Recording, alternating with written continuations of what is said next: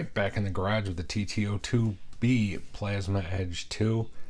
This thing is quick. Like, getting around the dirt bends right before I hit, like right when I hit the grass, this thing just takes off. It's a really quick car. That Reedy Rage 2 motor definitely provides a lot of pep. Gets warm though, so I only run it in short bursts.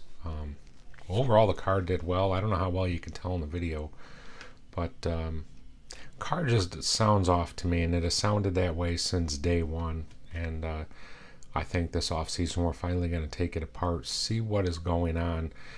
This car's actually got bushings in it. I had ordered a bearing kit for it. When I put them in and put the tires on, you can see real well with the bushings how much play you get there. There's a bit of play, but with the bearings, when I put those in, there was a ton more slop in there, so I put for now the bushings back in.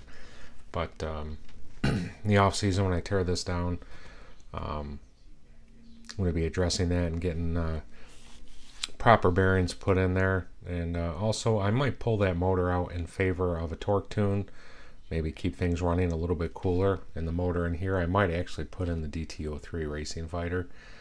And actually I have already got a couple of upgrades on the way for this that I'll put in there in the off season when I go through this car. And that's one thing I want to do in the off season, is make more of a concerted effort, hopefully to upgrade a few cars and to really go through them and make sure they're properly ready for next season. But an impressive run by the Plasma Edge 2. I mean, for a budget four-wheel drive RC car, this thing gets around the track pretty darn nice. It claws its way, doesn't slide a whole much.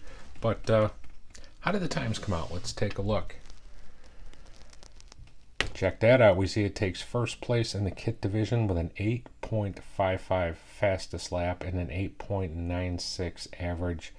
Yeah, this thing just tore it up, so it takes over first place over the DT-03, and overall sits in third place behind the Bandit and the Rustler.